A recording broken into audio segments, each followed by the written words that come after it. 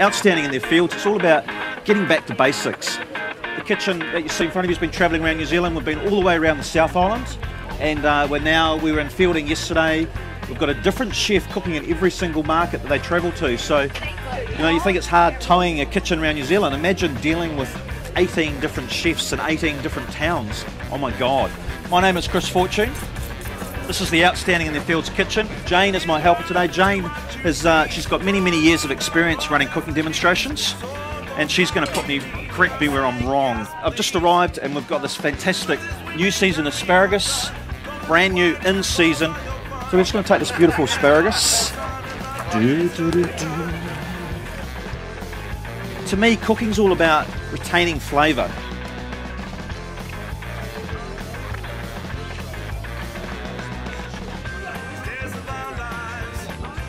Who's that guy, the naked, what's his name, the naked chef, Jamie Oliver? Who likes Jamie Oliver?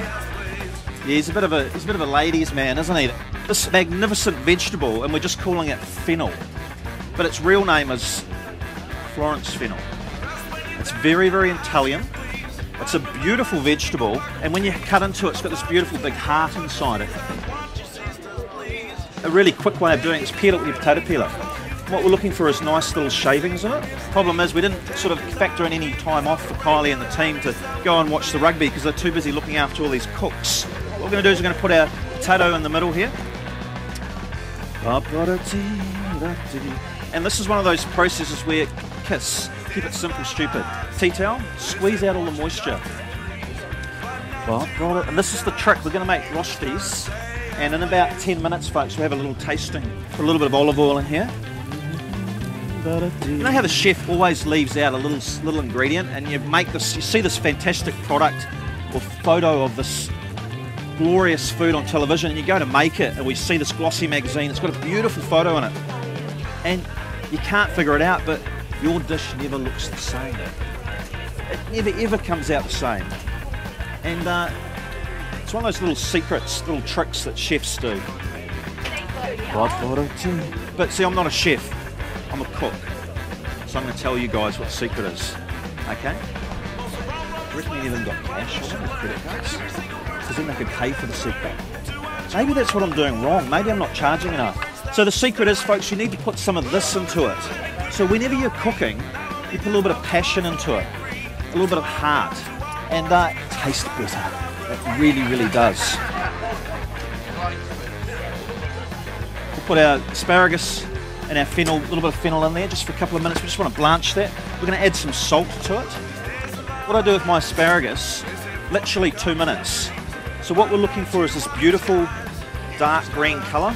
Tip that into there, turn that off. And we want what's called, this is one of the little secrets that cooks use all the time. And it's called, the gentleman behind me just said it, refresh. We've cooked it very quickly. We've run it under cold water, so we've stopped the cooking process. Halloumi.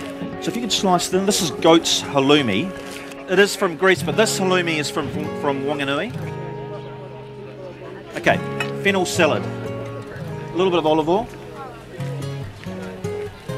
Salt. Pepper. Oops, sorry. A little bit of passion. Our Rostis are coming on. Now this is our asparagus and fennel. We've got a little bit of our Casablanca sauce here. And halloumi is traditionally fried. And you want a nice hot frying pan. Make sure it's golden brown. It's really important that you get your frying pans nice and hot.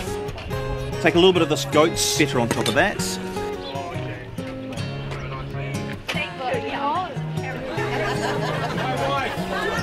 Where was the last place that Outstanding in Their Fields kitchen was? Fielding, there we go, young lady. And this is our macadamia dukkha. And one of the things I love about dukkha, you just sprinkle it on top.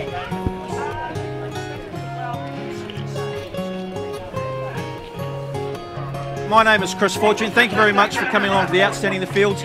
We're in Whanganui, of course, one of the best markets in New Zealand. If you'd like to come and have a try, please do so. We've got some little forks